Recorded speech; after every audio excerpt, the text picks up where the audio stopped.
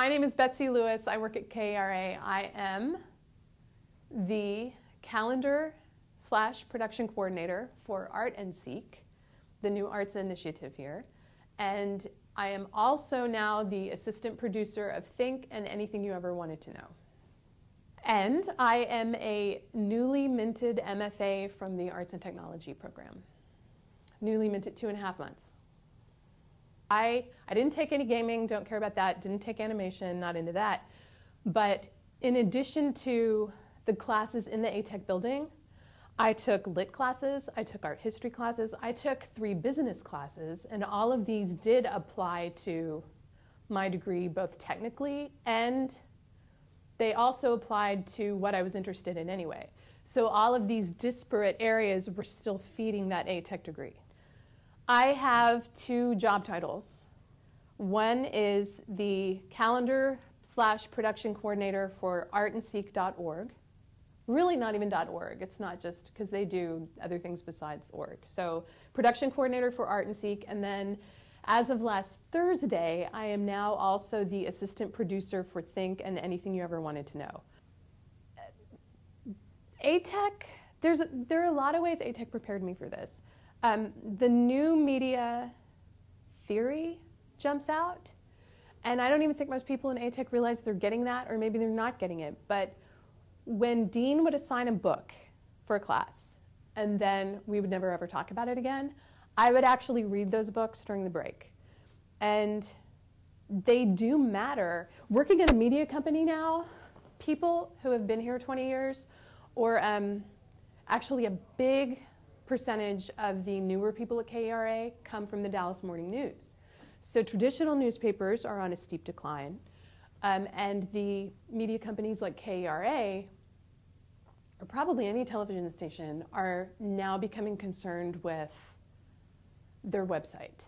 But they don't fully understand what that transition means. So ATEC prepared me for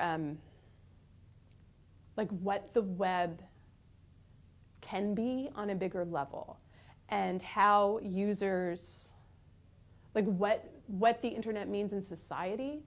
I hope I'm not being too like touchy-feely with all this stuff, but when I put my 2 cents in a meeting, it's to emphasize things like websites don't have readers, they have users.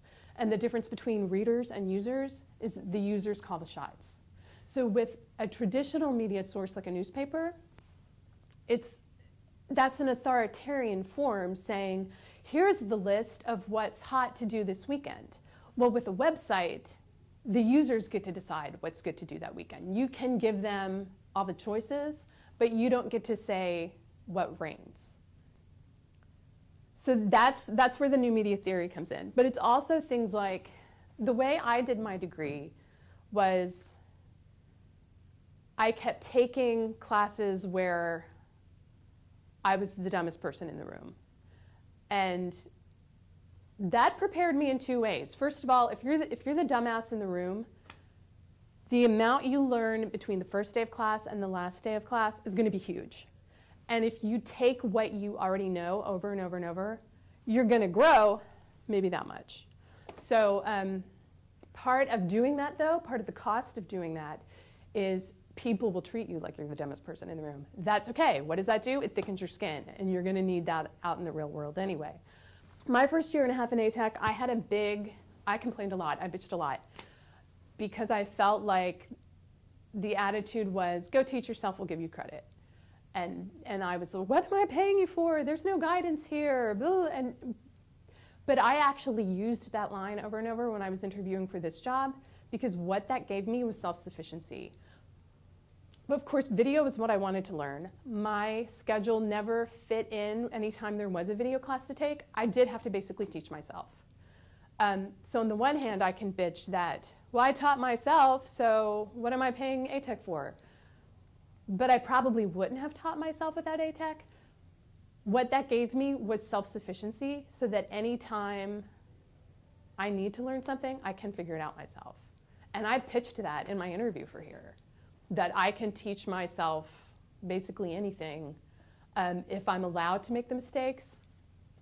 Of course, they don't want to like pay you to make the mistakes, but that's inevitable. That's going to happen.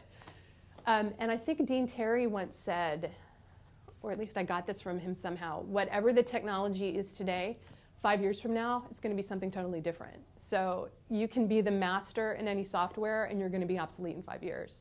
So you better be able to figure it out as fast as you can. And people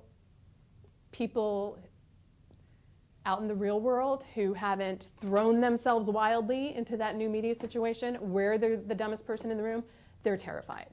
But the other thing ATEC did was give me the basics.